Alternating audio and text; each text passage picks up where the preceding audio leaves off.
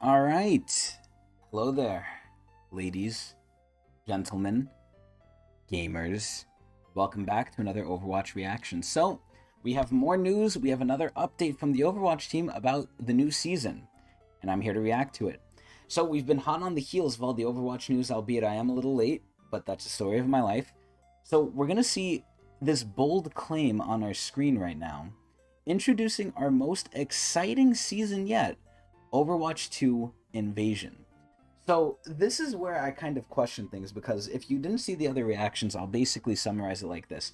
Season 5 is sort of, in a way, a filler season for Season 6, so I don't know if Invasion is Season 5 or Season 6. If it's Season 5, then I think Overwatch is just straight capping. If it's Season 6, then this kind of makes sense, because they say Season 6 is the big hoopla season with all the PvE stuff, all the cool stuff. So, we're gonna see. But if this is in Season 5, I feel like they're just straight up lying, because, again, they said most of the stuff is coming in Season 6. That's actually good. So, let's see. I mean, obviously they're not gonna, like, just outright, write off Season 5. They're not gonna put it in the dirt, right as it's coming out. They're obviously gonna try and sell it some way, but if they are trying to sell this in Season 5, it's a straight lie. But anyway, let's see what they're doing here.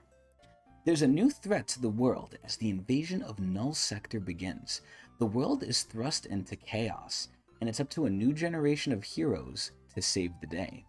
Overwatch 2 Invasion brings new story missions, an all-new PvP core game mode, and new ways to build on your skills with your favorite heroes, and yes, a new support hero. Holy shit. Find out how you can jump into the action with Overwatch 2 Invasion Ultimate Bundle. Oh, good lord. Already we can see Blizzard hard at work monetizing it. So this is where the sad part is. A lot of people, after the PvE got cut from the game, or at least what was the PvE got cut from the game, a lot of people took Overwatch 2 as just a cash grab. Now, that's not all it was, although it is still that. It was also a way to revitalize the game, because the game was kind of, half dead from no content for how many years. So it wasn't just a cash grab, it was also like a resurrection, but a resurrection with cash grab with it. So I can see they're straight up to their bullshit already by, well, the first thing they mention here is the Ultimate Bundle. I wonder how much it's going to cost. Anyway, you can earn and collect new legendary skins and get a head start in the upcoming Null Sector themed premium battle pass. So this isn't even just the battle pass, this is just probably going to be even more.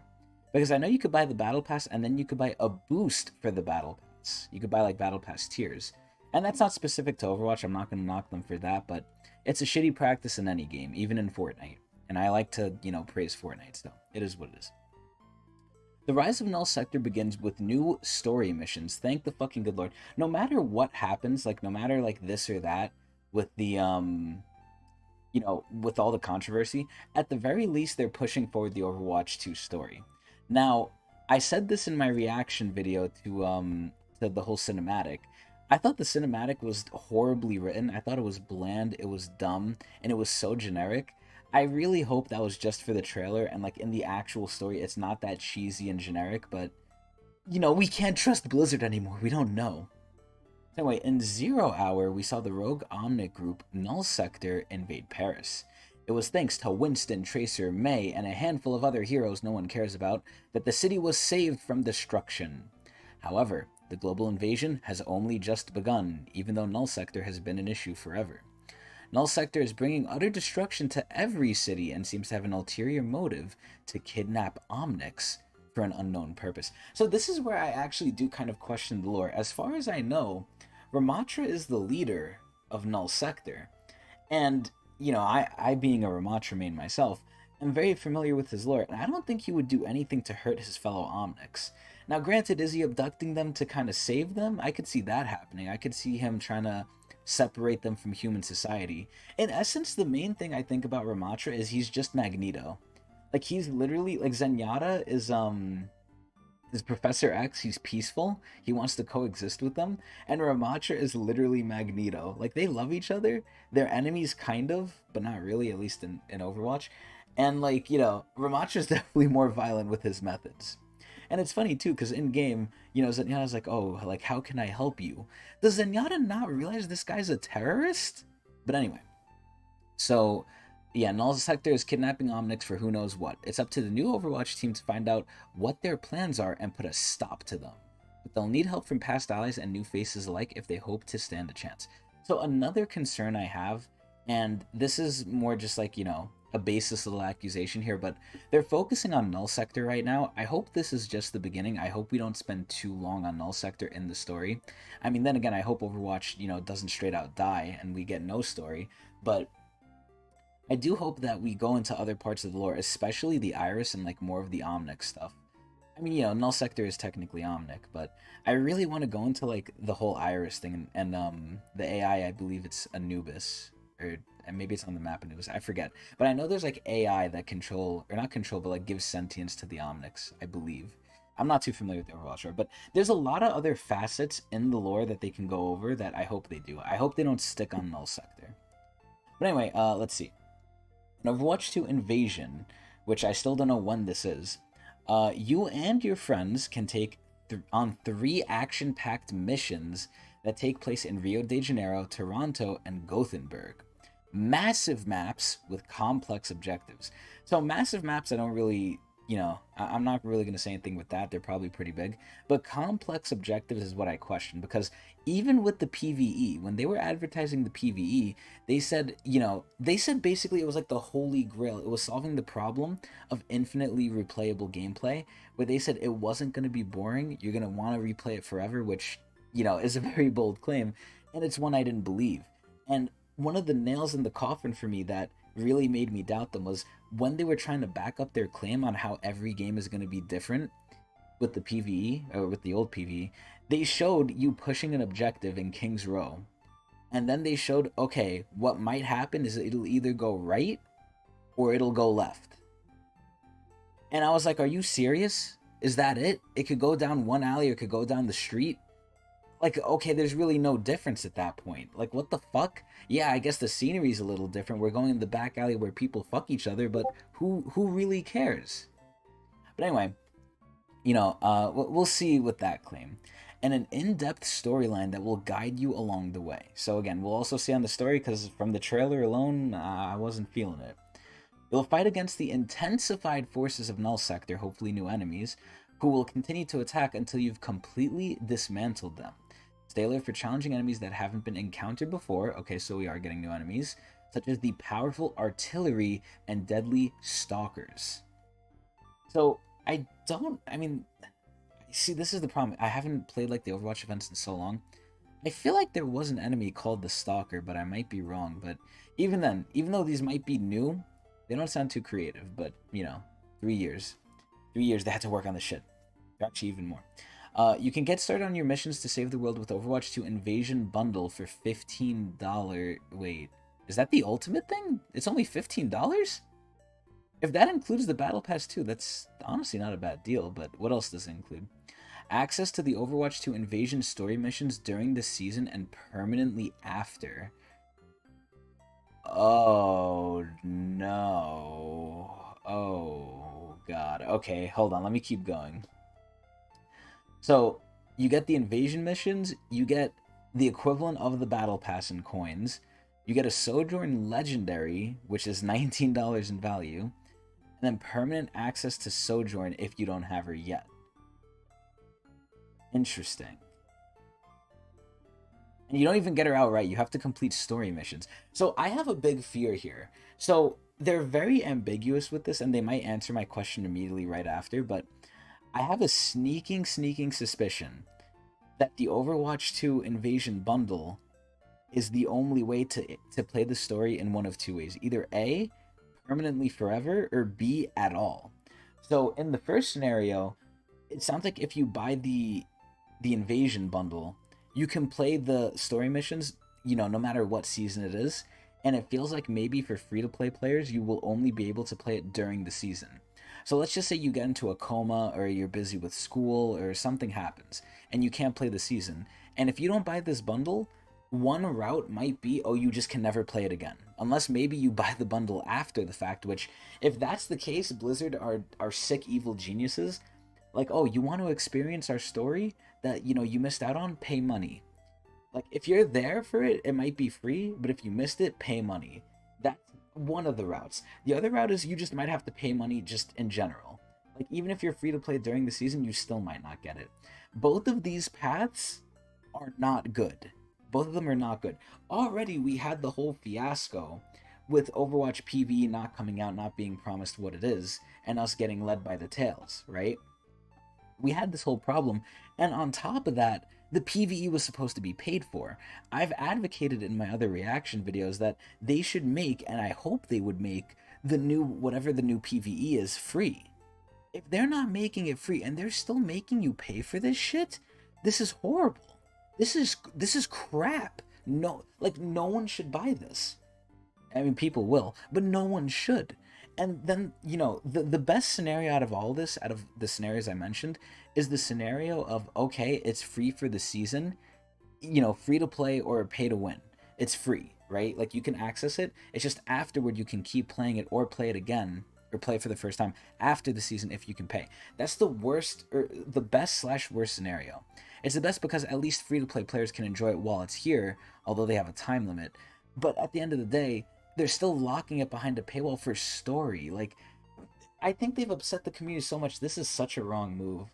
This is so greedy. Overwatch is so greedy. It's like they don't make enough money from the shop.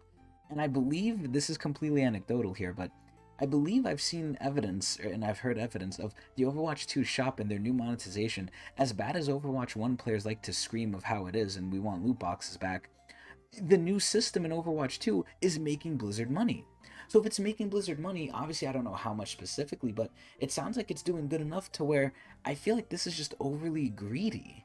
Like, look at a game like No Man's Sky. I'll use No Man's Sky as the example. That game came out like a piece of shit. Everyone hated it. It cost the guy his house, his almost his whole livelihood, his, like, you know, whole online image. They definitely dragged that through the mud. Ed Murray. I even remember his name because it was so vilified from what No Man's Sky was. But they have turned that thing completely 180 around, and they have made that game into a gem. And they consistently still update it for free. And the game goes on sale. The game's not even that expensive. It goes on sale. You pay once for it. Everything else is free. Which is what I wish Overwatch 1, you know, still was in Overwatch 2. It had the initial price tag, or maybe it went free to play, but they give you everything for free and they offer you the cash shop. But that's it. Like, all the actual content that's not cosmetic, like story, they give you for free, and they should. This is a load of horseshit, because, again, I can only see those two methods. The third method, which I can't imagine, right? Because especially with the wording here, during the season and permanently after, there's no way they give away the story mission for free. These story missions for free. Maybe they'll give one for free and the other two they'll lock behind a paywall. That's another option I could see, but there's no way, unless you buy this bundle, or unless you're there for the season, those are the only two options I see of how this is going to work for players. So it's either play it while it's there, if you can, if that's what they allow, or buy it and play it whenever. This is fucking horseshit. Like, I really hope that's not the case, but it's like, it's fucking Blizzard. It's crazy.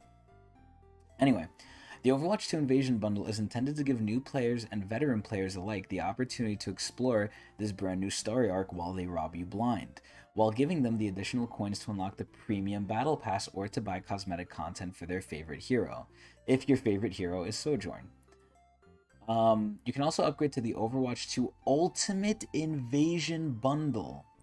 For $40 US, you will have access to, let's hear this bullcrap, the Null Sector Premium Pass with 20 Battle Pass skips. So they're not even giving you, like, more currency for a future battle pass. Actually, let me read the rest because I think I see it here. An additional 1,000 coins for 2 Battle Pass worth of currency, and 2 additional legendary skins for Cassidy and Kiriko. And how much do you want to bet that those skins might be offered in the shop later down the line? How much you want to bet? This is bullshit. This is honestly bullcrap. First of all, this thing is stupid. Anytime they give you Battle Pass tier skips is fucking dumb because you could buy those on your own. Instead of doing that, why don't they give you 5,000 worth of Overwatch coins, which should be $50 worth, instead of giving you $30 worth of Battle Pass skips? That way you can skip the Battle Pass if you want to, or you could buy more Battle Passes. But you know what? That would make too much sense for the consumer, not for the business, so they're not going to do that. More and more I'm reading this, the more and more this is bullcrap. Anyway, all new co-op event. In addition to story missions, you'll be able to take part in a new bonus co-op mission on King's Row. Explore all new areas of King's Row map as you got a well-armed TS1 push bot. Excuse me, so it's nothing new, it's literally just taking push game mode. On a mission to save Iggy and the rest of the Omnic underworld from Null Sector. So I guess this might be the free-to-play one. This might be for all the plebeians who don't buy the, what do they call it here? The Invasion Bundle, or the Ultimate Invasion Bundle. If you don't buy that, you get the shitty free one. You know, have fun. Oh my god. And then it's Null Sector enemies that may somehow feel familiar. Who gives a shit? So it's not even going to be the new enemies. They're saving the new enemies for the story missions, which you might have to buy. Like, you might not even be able to free-to-play those. What the fuck? So they're giving, I mean, you know, what else is new, right? But they're giving free-to-play players this shit. Teams will fight for control of key positions across the map called flashpoints, aiming to capture 3 of them before their opponents do. Oh, so this is for the multiplayer. Oh, fuck, I skipped the whole paragraph, my bad. Turning up the competition with flashpoints. So this is the new game mode, and it's a core game mode. You don't have to pay for this one, thankfully. But, you know, let me hold my tongue so we can really make sure that's true. Also launching with Overwatch 2 Invasion is Flashpoint, a whole new PvP core game mode available for all players. Okay, cool. In quick play or in competitive. Thank God. Thank God we're getting a new mode finally. This mode will feature 2 new locales that are Overwatch 2's biggest PvP maps to date. Interesting. Teams will fight for control of key positions across the map called Flashpoints, aiming to capture 3 of them before their opponents do. So what is it, domination? You'll have no time to relax once a point is captured, as the next one will already be waiting. Not only will this mode test your mechanical skills, but also your ability to plan ahead. Stopping opponents from moving on the next flashpoint will be a huge victory. So either A, this is like incremental capture the flag, but both teams are fighting over like the flags, or I guess capture the points. So it's very similar in that sense to War from Call of Duty. If there's any like old boomers in here who like used to play World at War, I believe the game was called War, but I don't remember. But basically, you like capture a flag and then you can capture the next one, but the enemy has to capture the one you just captured. Like, you have to fight like a tug of war sort of thing. It's actually a really good game mode, not gonna lie, but it's a good game mode in Call of Duty. I don't know how good it's gonna be in Overwatch 2, if that's what they're planning to do, if that's the route. Or it literally could just be capture the flag, or capture the point, and then, you know, it's like King of the Hill, sort of. Who knows? Who knows? Interesting. Offering new ways to master your skills. Finally, we're introducing a new way to play and practice with your favorite heroes with new new hero mastery mode. These engaging training courses are specifically designed for each selected hero, testing your skills with their abilities. Hero mastery will also feature global leaderboards to showcase the top performing hero masters across the world. So it's basically just like a testing range, but you can earn score in. Overwatch 2 Invasion will be launching the first courses for a selection of heroes, so not even every hero, with more to come in future seasons. Oh boy, I hope we don't have to pay for those, right? The practice range also gets its first major update this season, with brand new firing range to hone your aim with any hero. I wonder if this is actually going to be good, because this is something the community already pretty much solved in custom games. There's custom maps that people have made that are really good aim training simulators, so I don't know if Overwatch's thing is going to compare to those, but we'll see. I'm assuming it won't. Both of these updates will be available for all players starting August 10th. Wait, so June, we're in June, July, August, wait a minute. So it is going to be Season 6, so they're talking about Season 6 right now. So are we just skipping over Season 5? Is Season 5 really, in their eyes, just the filler season? I think it is.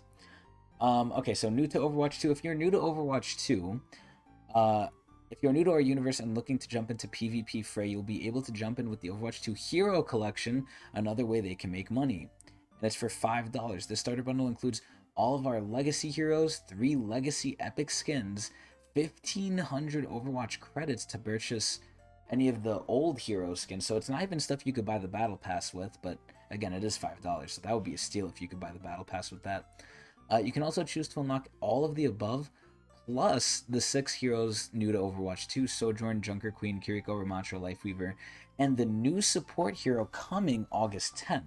With the Overwatch 2 complete... Oh, okay, I was going to say, for $5, this is an amazing deal, but, you know, leave it to Blizzard to shit on that, too.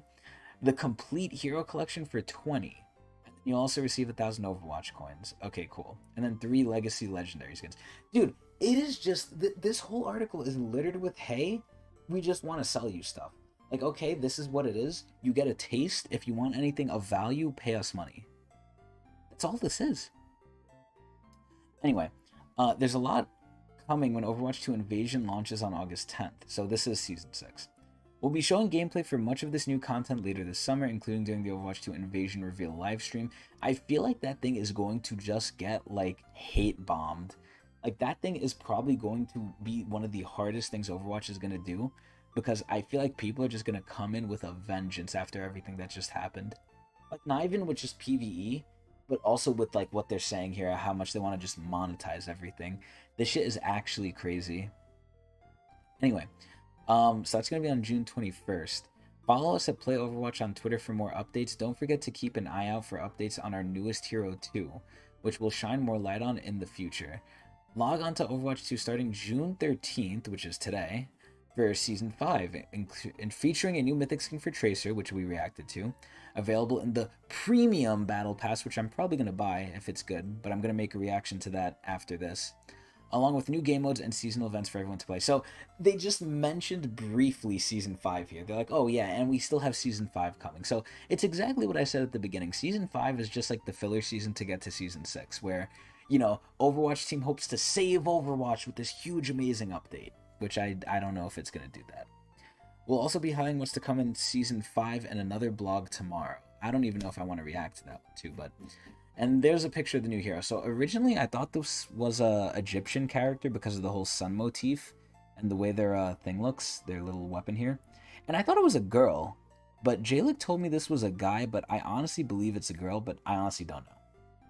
But anyway, yeah, this is our most exciting season yet. Overwatch 2 Invasion of Your Wallet. That's basically what this was like in totality. They're invading your wallet. That's all this is. They have all these good stuff coming, but they always are attaching it in some way, shape, or form to a price tag. I'm honestly baffled. Like, if all these were free, you know how good this would be? I mean, it wouldn't be anything to make up for what happened with PvE, but it would be a step in the right direction. But the fact that they're just trying to just advertise to you to get your money for stuff, like, bruh, they should give this shit for free as a sorry to us. Well, not to me, because, again, like I said in the other videos, I don't really care about PvE, but this is actually insane. I'm actually, like, astonished and a little disgusted. Overwatch 2 Invasion of the Wallet is coming, and, you know, I hope we're all ready. But anyway, I hope everyone enjoyed this reaction. If there's anything else you guys want me to react to, please tell me below. And I stream every day at Twitch TV/Tecnics channel. You can catch me there and hang out. Hope you enjoyed.